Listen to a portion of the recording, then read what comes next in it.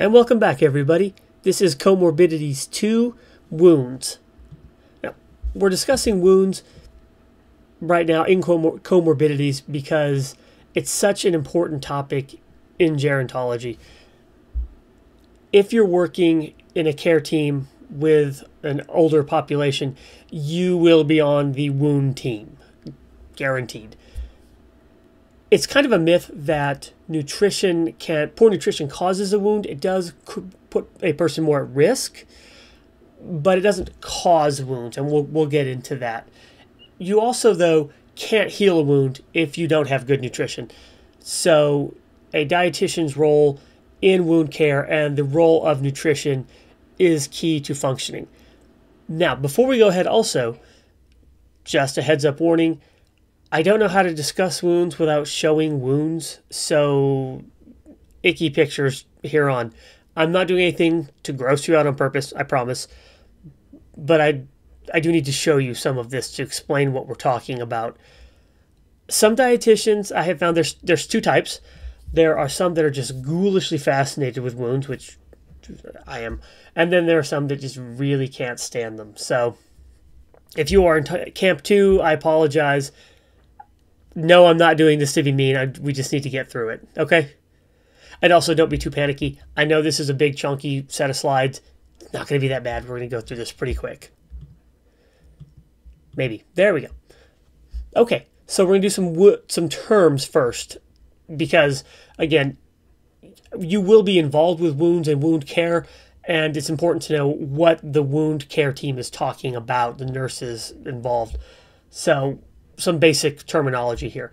You'll be discussing granulation. Granulation is the beginning of new connective tissue and microscopic blood vessels. These form on the wound bed when the wound is beginning to heal. It's indicative of the healing process starting. So when you have a wound, it's a good sign when you see granulation. It means things are making a turn for the better. It looks a little bit like red, bubbly, kind of like caviar, if you've ever seen caviar. Or, I don't know, a lot of bath beads or something like that. Any kind of small, plasticky, clear, reddish-tinted beads. Okay. Slough and eschar are things that you'll be discussing. Slough is wet, dead tissue covering the wound. It's usually white or yellow in color. It's kind of, well, you can see the picture. I won't go more into detail on it than that. I think that's enough. Eschar is dry, dead tissue. It's typically black. It can be gray or ashy colored. It looks like a scab. And in order to heal a wound, the first step is that dead tissue has to be removed before new tissue can start forming in its place. So step 1, we have slough or eschar we get rid of. Step 2 is we hopefully begin seeing granulation. Wound types. We're going to be discussing 4 basic types. There are arterial, venous, diabetic, and pressure wounds. Most wounds develop in the lower body. If you have heard the term before, your legs are your second heart. Your body functions somewhat with the need for your legs to help assist pumping fluids in the body. Also, that's basically, it's the farthest away part of the body. So the fluid dynamics involved mean that pressure builds up in the lower body more. So what are the risk factors? Now, if you remember back to Unit 1, when we talked about doing the assessment and the Braden skin risk and the other skin assessments that can be done, a lot of those, that's what the skin assessments are for, is determining risk factors of wound development. So the risk factors are reduced mobility, reduction or lack of sensation. Remember we said that you're constantly fidgeting, moving. If you sit too long on something, it starts to feel numb or sore. Also, without you being aware of it, your body is constantly shifting around and moving a little bit. I can never say that, shifting around, that kind of... you're constantly moving and relieving pressure on certain spots. If you've lost that ability, you would be at a higher risk for developing wounds. And also the reduction of sensation means that you would not know that you were at risk or you were developing pressure. Malnutrition, I said, now, I will go into this again. Malnutrition does not cause wounds. That's a myth. It doesn't cause wounds. It does increase your risk, though.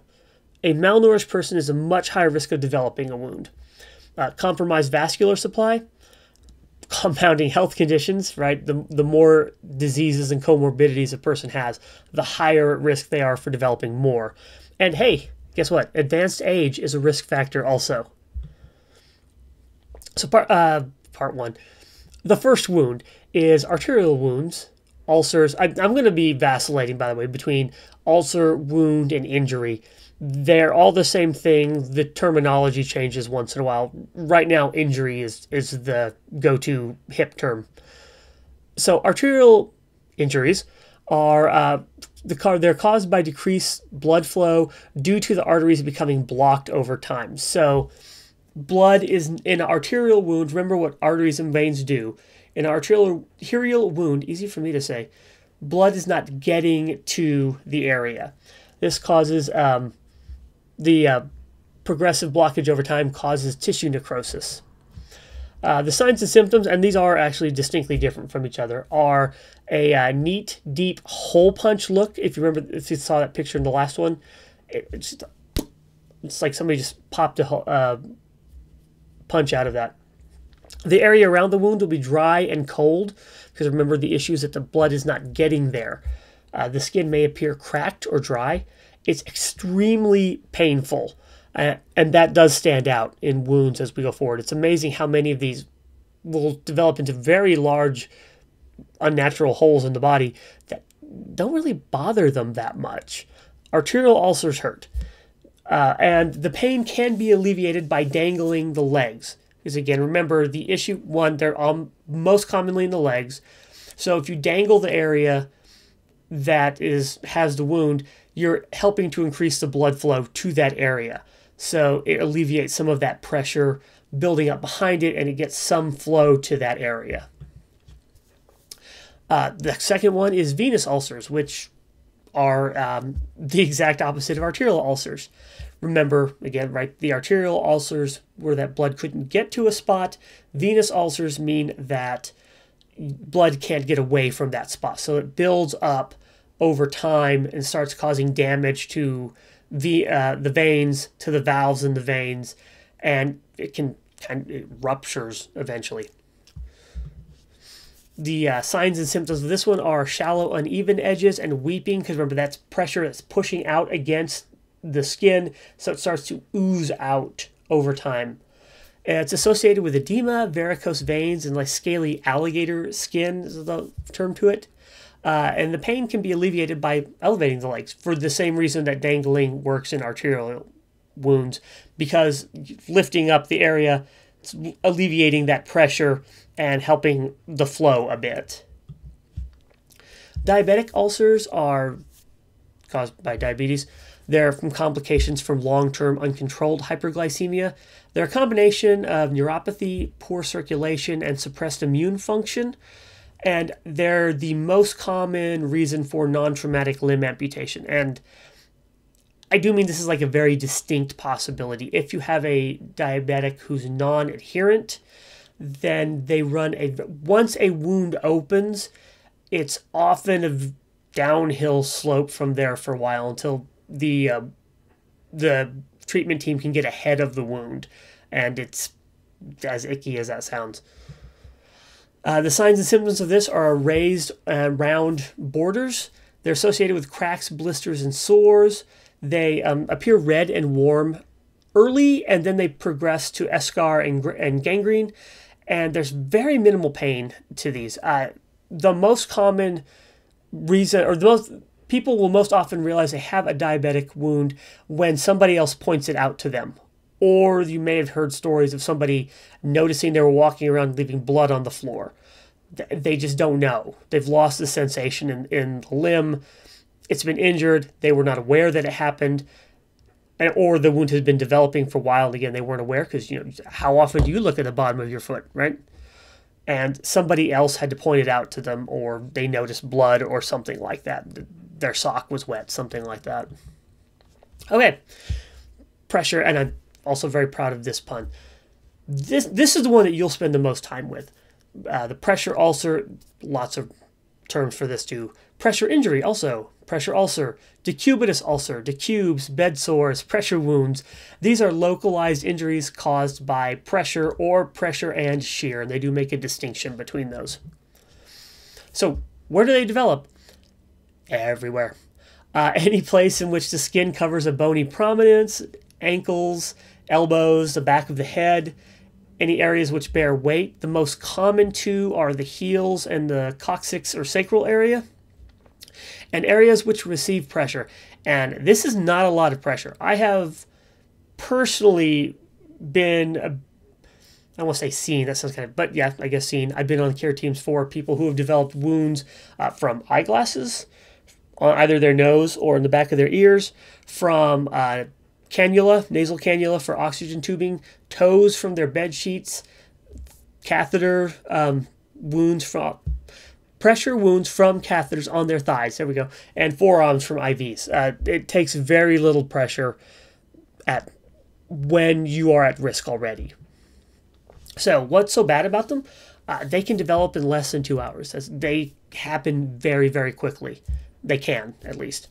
They are very, very hard to treat and cure because a person that develops them is already at risk, already has those compounding risk factors. It makes it that much harder to then heal them again. They severely negatively impact a patient's quality of life in and out of the hospital.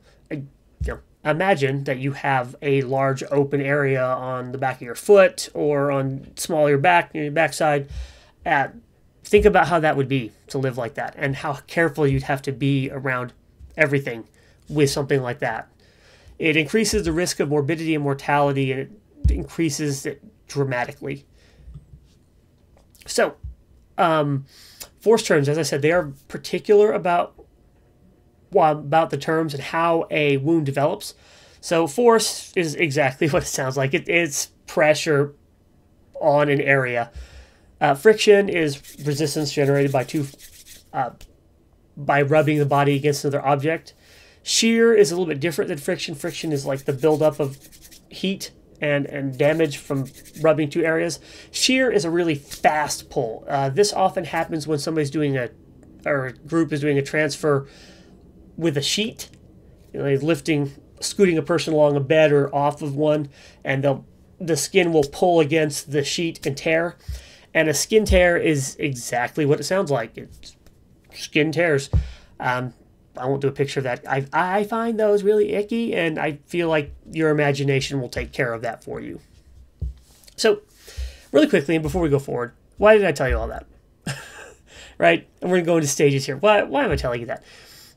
No one's going to ask you to come diagnose a wound for them or stage it or anything like that. But I do think it's important that you understand what the terms are when the team is talking about them, and identify the terms, understand what they're talking about, and know what you can do as a member of the care team. So pressure wounds specifically are staged on severity. The severity is determined by how deep the wound is. The staging is done from 1, that's least severe, to 4, which is the most severe. Stage 1 is a reddened area that is non-blanchable. It doesn't turn white when it's pressed on. Man, my language tonight, right? My tongue is not cooperating. So if you press on your own skin, I'm not going to be able to show you this very easily. No, I'm not going to. Press on your own skin anywhere, and you'll notice that you have a white spot that develops that then fills back in very, very quickly. So if you have a stage 1, when you press on that area, 1, it'll feel kind of soft and mushy, as opposed to your skin. If you press on like a fleshy area like your palm, it'll feel tight, it'll resist, and it'll bounce back. And stage 1, you won't get that. It feels kind of like a stress ball, I feel like, and you press it in, and it's not going to go. It'll scooch in, and then it won't snap back, and it won't blanch either. Stage 2 is blisters or open sores. This is when the epidermis has been opened and the dermis is exposed. Stage 3 and Stage 4 are what are called full depth injuries. Stage 3 is that it's completely penetrated the dermis. Muscle and fat are exposed at this point. Stage 4 is a wound that's open to the bone. Maybe you may have at this point deep tissue, ligament, tendon damage, maybe damage to the bone itself. I remember a wound nurse that was giving a continuing education course that I was part of, and she said if you have one of your probes and you reach down and tap it and it goes tink tink tink, it's a stage 4. That's always stuck with me. There's also suspected deep tissue injury. This is a pressure injury that's occurred, but the skin hasn't actually opened. So we don't want to treat it like a stage 1, where, which is defined as the skin hasn't opened yet, because we know it goes deeper than that, but we don't know how far it goes. And obviously, the only way you could know that is to open it, and we ain't going to do that. So we're going to treat it like it's a deep tissue injury, even though we're not sure. Unstageable full thickness is the same thing. This is when you have a very obvious plug, if you will, of slough or eschar that you can tell. I often see these on heels. You can see it. You know it's really deep in there, but you don't know how far. And again, we're not going to pull the plug out. That used to be considered the correct therapy, and it's not anymore. So you're going to treat it as a deep tissue injury. You're going to let it heal over time. Hopefully that plug comes out by itself. Just can keep the area clean, protected, and provide good nutrition, which we are getting to. And finally, the mucosal membrane injury. This is a newer classification. These can't be staged, and these are in an area that's mucosal membrane. If you think about the interior of your mouth on your cheek here, there's no bone or anything. There are no layers of skin to really evaluate in the same way. So it's treated also like a deep tissue injury. These are typically caused by pressure from medical devices, NG tubes, catheters, things like that. Okay, so the treatment for it, right? There isn't one standard one. There's a lot. The most treatments really involve trying to assist the body's natural healing abilities as much as we can. Now, there are things where you can cover it. There's meta-honey, there's sylvan, there's different things you can add. Well, not you, but different things that they will add. Your job is to keep them nourished while they heal. So, treatment continued. Again, a wound increases comorbidity risk by quite a bit, so we're going to manage all the other comorbidities as best we can while they're healing. We're going to increase mobility as much as possible. This may mean encouraging the person to get up if they can do so. It may mean going in, if remember we discussed hydration, the R&R times, when staff will go in and rotate somebody who can't move themselves. This is why they're doing that. Debridement, if we have dead bordered tissue, I don't see that as often anymore unless something is very, very bad. Nutrition support is critical, and we'll get to that. Wound vacs and negative pressure, and wound vacs and negative pressure are ways to remove dead tissue from a wound and keep it clean. There are some alternate therapies. There are sterilized maggots that are used to put on a wound and used to eat away dead tissue to remove it. And there are leeches used to increase blood flow and filtration, put them around a wound that is caused by blockage to increase blood flow to that area. Okay, so MNT for wounds. Wounds are extremely catabolic, and more so than almost anything else. The only things I can think of that come on a par with wounds are cancer and hemodialysis. They're just that catabolic. So the standard energy recommendation is 30 to 35 calories per kilogram. And if you're curious about that, take a second, think about how much that would be for you. You just use yourself as a yardstick. What would that be like? It's a lot. It's 1 to 2 grams. The recommendations will often say 1 to 2 grams. The breakdown is for 1 and 2, stage 1 and 2, it's 1 to 1.5-ish grams. For 3 and 4, stage 3 and 4, it's 1.5 to 2 grams per kilogram.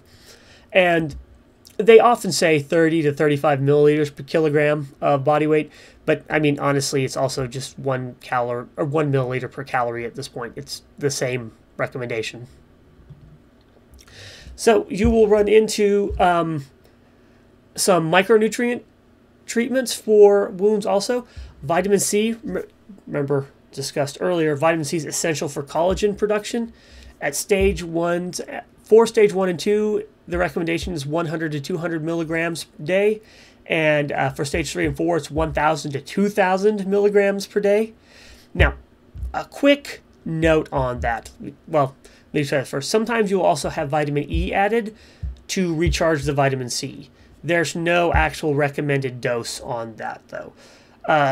Important to note here that vitamin C, everybody kind of flip-flops on vitamin C. We're not really 100% sold on how beneficial it is. It's a lot like we discussed for the immune system. Is it beneficial to the immune system? Maybe if you're depleted or conditionally short, but maybe not in the long haul. The literature is very, very mixed on vitamin C for wounds. At the moment, at time of filming, the Academy's stance is pro-vitamin C. But it has changed twice since I have been working, so I'm, prepare for it probably to change again in the future. Vitamin A is also one that you may see. It stimulates epithelialization and immune system response, and why I could say that one when I couldn't say wound, I do not know. The recommendation is 10,000 to 50,000 international units a day for up to 14 days. Remember that A is a fat-soluble vitamin, so you do not want to go to town on A in the same way you do or you can on C, because any C that isn't needed is just going to be pitched out. But A is going to stay in the system, so be careful with that. Zinc is important to collagen, RNA, and DNA synthesis. The recommendation for that is 220 milligrams a day for up to 14 days. That's the standard. The 14 days is the standard. I often see wound teams go past that with the zinc. And we'll actually get to that as part of Owen's triage dictum, which is coming up in the next part. Arginine and glutamine are, they can be conditionally essential. If you cast your mind back again to metabolic nutrition, they can be conditionally essential because they are more needed in wound care, so the body's sources may be depleted and dietary intake may not be able to keep up with needs. This is what is in things like arginine, Juven. They're providing hydrolyzed amino acids, specifically arginine and glutamine are in those mixes.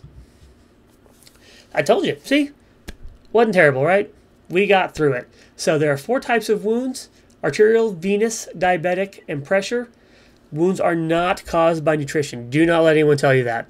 They're not.